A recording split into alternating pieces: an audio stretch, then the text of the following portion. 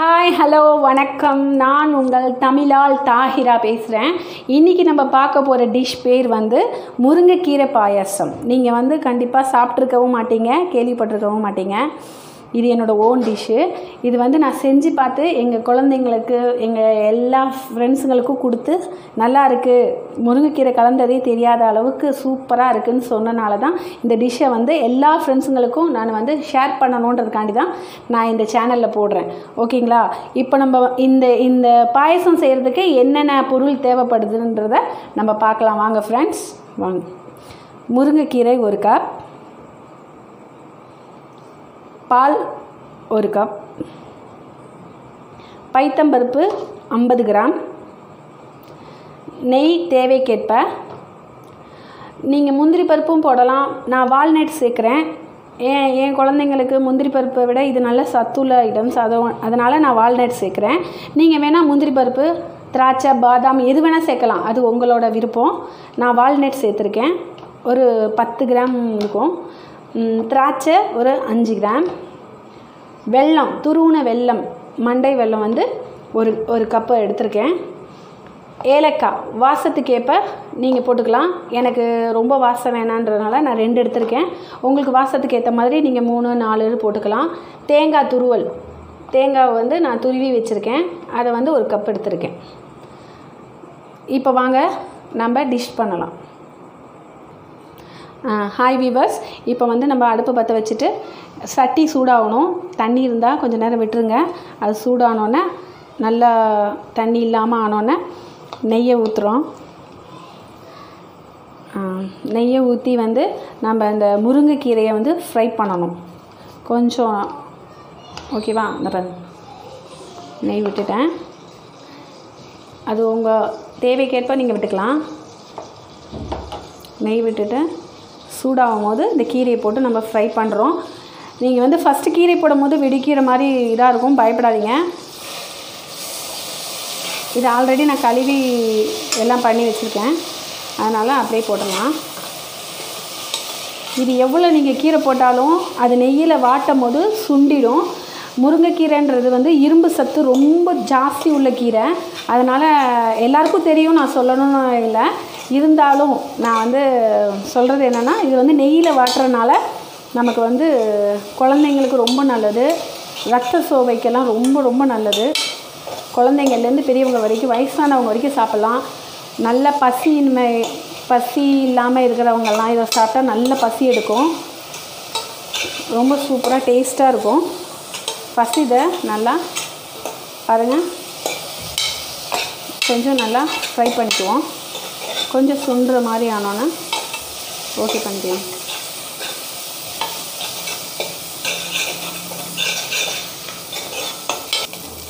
நல்லா பாருங்கள், சுண்டை கொஞ்சம் நல்லா வதங்கிருச்சு நெய்யில். நல்லா வாசமாக இருக்குது. எவ்வளோ கசக்கிற கீரையாக இருந்தாலும் உங்களுக்கு ரொம்ப சூப்பராக இருக்கும்.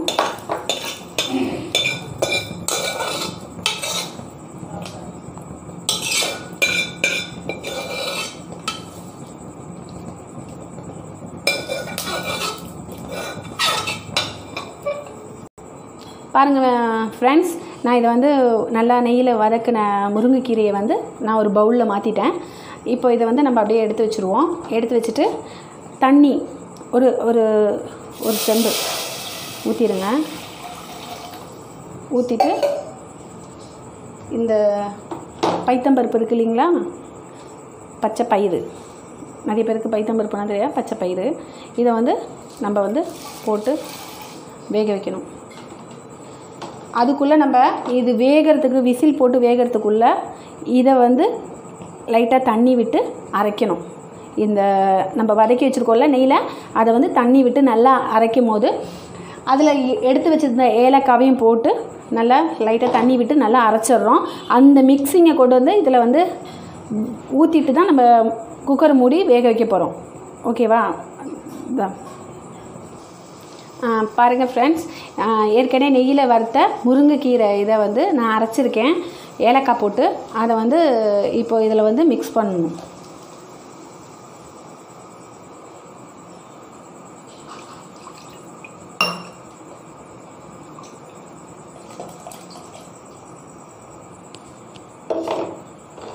இப்போது மிக்ஸ் பண்ணியாச்சு. இதோட வாசமே செம்மையாக இருக்கும்.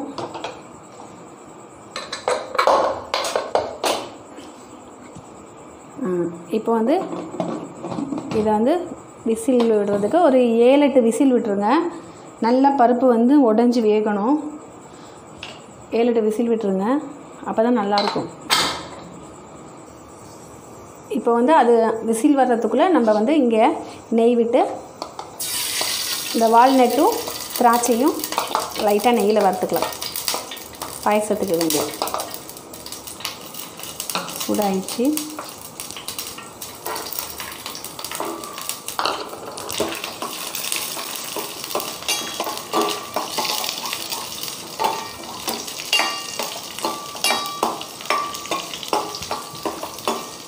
நான் சிம்மில் தான் வச்சுருக்கேன். கொஞ்சம் நல்லா அந்த இது வந்தோடனே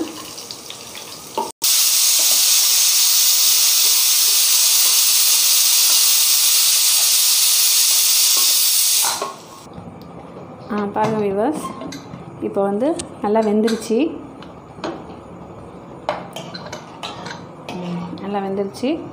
இப்போ வந்து நம்ம வந்து பால் சேர்க்கணும். இது வந்து ஏற்கனவே நான் வந்து காய்ச்சி வச்ச பால், பசும்பால். இதை வந்து இதில் வந்து கலந்துக்கிறோம்.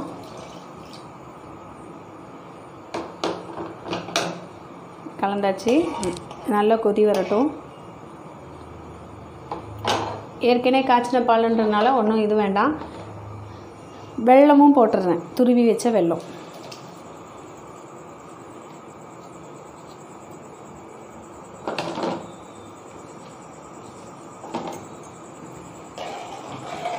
பாருங்கள், கலர் மாறுது, நல்ல வாசம் அடிக்குது. அந்த வெல்லம் துருவி இருக்கிறதுனால சீக்கிரமாக கரைஞ்சிடுது.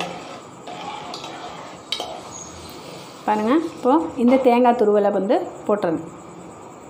பாருங்கள், தேங்காய் துருவல் பண்ணி வச்சுருக்கேன்.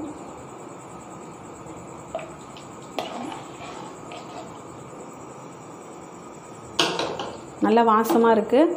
நல்லா அந்த தேங்காயோட பச்சை வாசம் கொஞ்சம் இதெல்லாம் வந்து கொதித்து கொஞ்சம் இதாகட்டும். அது வரைக்கும் கொஞ்சம் வெயிட் பண்ணுவோம். பாருங்கள் ஃப்ரெண்ட்ஸ், நம்ம இது நல்லா பாயில் ஆகிடுச்சி, கொதிச்சிருச்சு. நம்ம இப்போ வந்து வறுத்து வச்ச நெய்யில் வறுத்து வச்ச இதை வந்து நம்ம இதில் போடணும். ஒரு 2 மினிட்ஸ் இல்லைன்னா 1 மினிட்ஸ் கொஞ்சம் பாயில் ஆனோடனே இதை வந்து பவுலுக்கு மாற்றுறோம். ஹாய் ஃப்ரெண்ட்ஸ், பாருங்கள், இப்போது உங்களோட கீரை பாயசம் ரெடி ஆகிடுச்சு. முருங்கைக்கீரை பாயசம் ரொம்ப சூப்பராக டேஸ்டியாக இருக்கும். பாருங்கள், நல்லா திக்காக இருக்குது. சாப்பிட நல்லா சூப்பராக அங்கங்கே பருப்போட செம்மையாக இருக்குது. எங்கள் வீட்டில் எல்லோரும் சாப்பிட்டுட்டாங்க. நீங்களும் சாப்பிட்டு பாருங்கள். இந்த வீடியோ உங்களுக்கு பிடிச்சிருந்தா லைக் பண்ணுங்கள், கமெண்ட் பண்ணுங்கள், ஷேர் பண்ணுங்கள், சப்ஸ்கிரைப் பண்ணுங்கள், பெல் ஐக்கான் அமுத்துறதுக்கு மறந்துடாதீங்க. நான் உங்கள் தமிழால் தாஹிரா பேசுகிறேன். அடுத்த வீடியோவில் பார்ப்போம். பாய் பாய். Thanks to